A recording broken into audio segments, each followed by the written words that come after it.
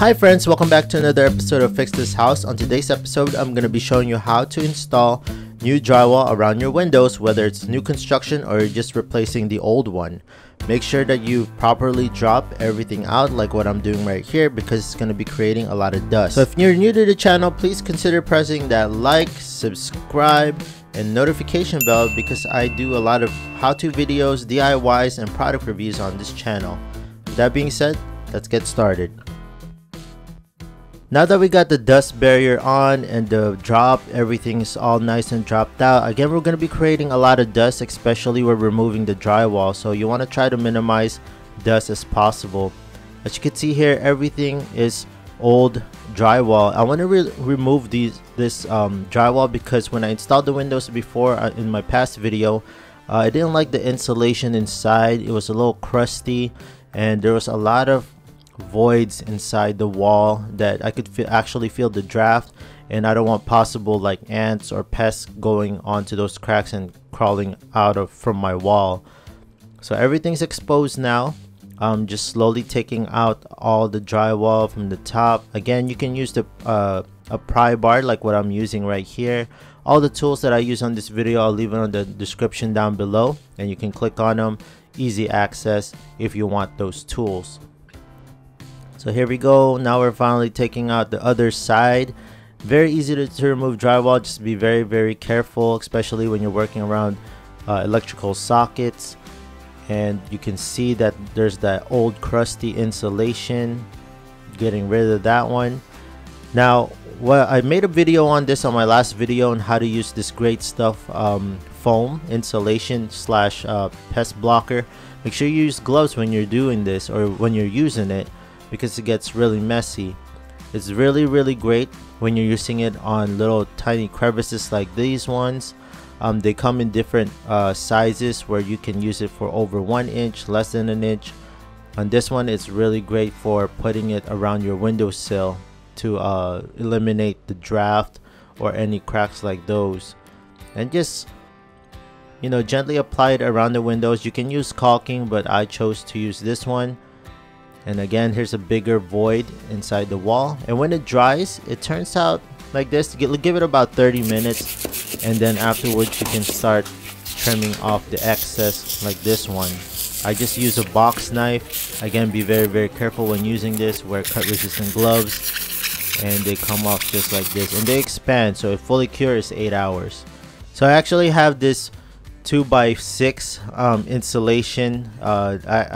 I didn't have the right insulation for this project, but I didn't want to waste the material, so I ended up using this one instead. Hey, whatever works. I don't want to waste material, so I just installed it and just stuffed the bottom. Make sure it's nice and stuffed and all the cracks have been filled just like that. And now what I'm using is a T-square, drywall T-square. Oh, it's very easy to use. Just line it up and then just score the top of the drywall, and then just snap it just like this. Now take your box knife and just score and cut the back side, and it should snap off like that. Now I'm starting with around the windowsill first, just like this. I'm flushing everything out so that when I do install everything, it will be nice and easy to install that face. Now what I'm using now are 2-inch drywall screws. Again, I'll be changing out what I'm using. Right now I'm using an impact drill. Now later on I'm going to be using a drill because it's a lot easier. So around the trim is finally complete. That's one window down. Now I'm breaking, I have some extra drywall right here. Again, I don't want to waste material. That's why I'm cutting everything in half. I don't want to waste anything, so I'm starting off now with the top portion and then just placing it right against the wall. Make sure it's nice and even. Now using the drywall saw, I'm cutting around where the socket is going to be coming out, and then just placing it right there, nice and even with the top. Again, I'm going to be using my T-square to find the studs, and then install those drywall screws. Do the same thing on all the windows if you have more than one. Now I'm just putting everything on the top portion of the beam.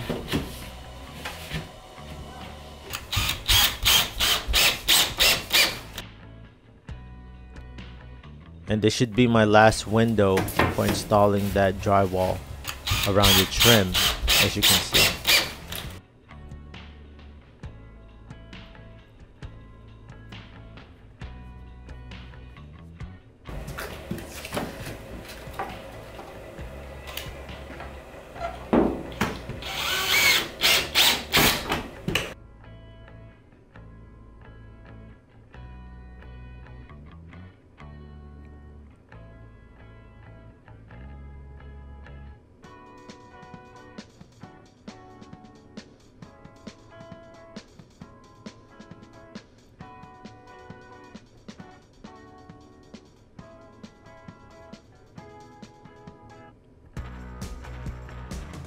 Alright, so now we're getting to the final part, just putting on the finishing touches on the bottom.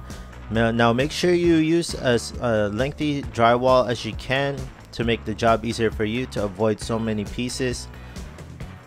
This is actually the very fun part, because this is the final part of the face that I'll be putting on the pillars. And then once everything is nice and installed, that should be able to be the final and complete part of our drywall install around the windows. Again, this is a super easy project. You just gotta have some patience. Cutting these little tiny pieces right there around the trim is what's very cumbersome, but with your patience and everything like that, you should be just fine.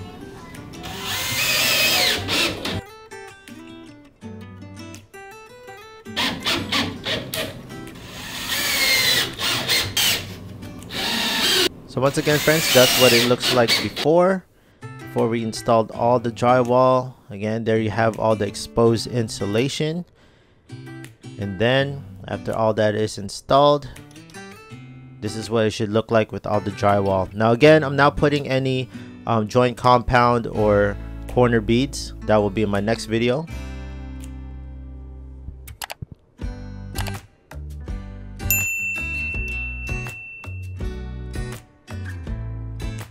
And I actually had a little boo-boo right there. I'm gonna go patch it up later on with some compound. And so there you have it, friends. Hope you enjoyed this video. Found it helpful. Please like, comment, and subscribe. And I'll see you on the next one.